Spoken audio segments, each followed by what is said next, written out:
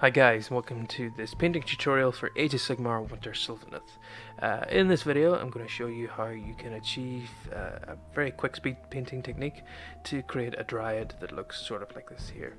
As you can see, it's pretty striking and stands out in the battlefield well.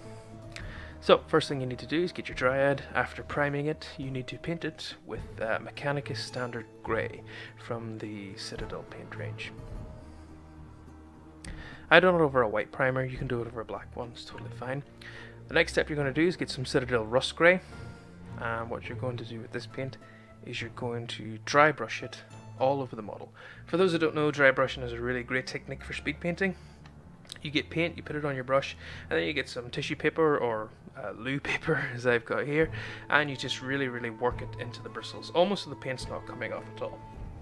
Then what you do is you rub it over the model, focusing on the raised edges. The paint will come off onto these raised edges and create a very quick, very effective highlight. This doesn't look so immediate with the rust grey, but when you move on to the next colour, which is Uthin grey, it really does start to stand out, so don't panic at this stage. Again, we're going to apply this with a dry brush. Put it on your tissue paper, really rub your brush around, get all the excess paint off, and then just start rubbing it back and forth across the model, focusing on the raised edges. With this one, it does look a little bit stark at this stage. Don't worry, the following steps dull the model down a little bit, because we're going to start to shade now with Nuln Oil. This is for the parts of the wood that are darker. If you look at the box art of dryads, you'll notice that some patches of wood are darker than others. It's mainly around the groin area where there seems to be this sort of wooden loincloth. So I chose it and hit it with a few coats of Nuln Oil. Now, to add to the speed painting element of this, I sort of cheat with a hairdryer, is that after I add this layer, I give it a quick, maybe 10-15 second blast, and it really dries in really quick, so I can add 2 or 3 layers on top of each other, and that really darkens down that wood, making a nice contrast. Then we're going to use some red paint. I use my Fiston Red. This is to pick out the leaves. So this is the part where you have to have the most care. So choose a smaller brush and just start painting on the leaves, which are mostly sort of around the back branches of Sylvaneth models, but there are some along the body.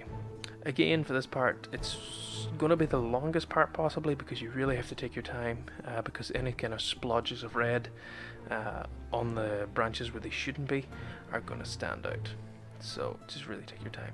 Also get a smaller brush if you wish, and at this point dot in the eyes. And for some reason on this model I also painted the tongue, which I haven't done before. You don't have to do it, it's just an option, and it doesn't really take away much from it, so there you go. Now we're going to move on to the base. We're going to use some Astrogranite debris from Games Workshop. Again, get it on a spatula or a tool or something and just start moving it around the base. For me, this army comes from the realm of death, so it lives in sort of a blasted landscape, so this is perfect for that. But you can choose whatever basing scheme you want. And as you can see, I'm still getting used to filming tutorials, so excuse my thumbs. But basically, just work that around the base. Don't worry if you get it around the feet. Models moving across the battlefield are going to get a little bit dirty. So now we're going to move on to shading the base. So let that dry. Again, you can cheat with a hairdryer. Again, a 30-second blast will really dry that in. Then you're going to get some Dragonhof Nightshade from the Games Workshop range as well. You're going to get it on a shade brush or equivalent, and just start to work that in to the base. Dragonhof Nightshade works a lot better than Nuln Oil in my opinion, because it adds sort of a blue arcane feel to the model, and it stands out a little bit better. Once that's dry, again you can use a hairdryer to dry it in. Hairdryers are great. You're going to use some Longbeard Grey, which is a Citadel dry paint, and you're going to use this to do the final highlight to the base and to the model itself. Again, you're going to dry brush this, so wipe it on tissue paper, toilet paper, get the excess off, and then start dragging it across the base. You can see immediately that this creates this nice sort of light, almost dusting of snow, which is perfect for our winter scheme. And at this point too, you can focus it in around the face, and in particular the claws as well, to make them just look that little bit more sinister and a little bit more sharp. Now we get to the fun part where we use our texture paint, which is again from Citadel and it's Valhalla Blizzard. So pick up a tool or a spatula, something really simple. Get some of that Valhalla Blizzard on the end of it, and then just pick random spots on your base and start to just put them out there. Snow falls in random areas, as we know. And then what you're going to do is you're going to get some more on your base, and you're going to start adding it to random patches to the model. This creates a sort of unified feel, and it really brings out the winter element.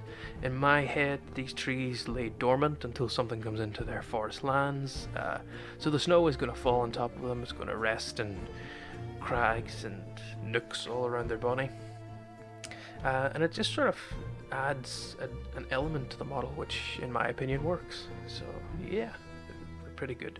Your imagination can run wild here. Wherever you want to put the Valhalla Blizzard, you can whack it on any sort of shoulders and things. Round the head in particular is perfect. So once you've done that, you're going to move on to getting some of this scatter leaves. This is Jarvis, I can never pronounce it right. You can pick this autumn leaf set up on eBay for around about £3 or £4 UK money. Then just get some PVA glue or white glue and pick random splodges along the model, and then some random splodges on the base as well. Anywhere at all. Try to avoid putting it under the knee or places like that, because this is where you have to kind of think logically about gravity. A leaf wouldn't be stuck under the knee of something. Gravity would probably pull it down. So just kind of aim all these splodges in areas of natural gravity. Lovely. Once you've done that, just gather up a finger and thumbful of those leaves and just scatter them all over the model, making sure you're getting them on the splodges. You don't have to press them in with anything. You can if you want.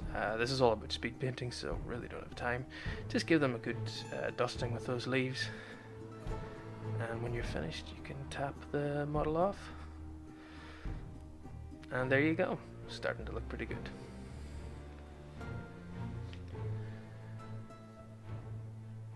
Then the last thing I did with this model was just give the base a matte black from the Army Painter range coating to tie it in, and just to make it look that a little bit more finished. So as you can see, this model's pretty striking. I'll show you some pictures of the squad, or the unit that I'm painting up. Very quick, very effective. Took maybe 40 minutes to do it. You can add some more details to character models, such as this branch witch that I have here. Again, just take your time. So I hope you like and enjoyed. Hit subscribe and like for more videos. Thanks guys, and take care.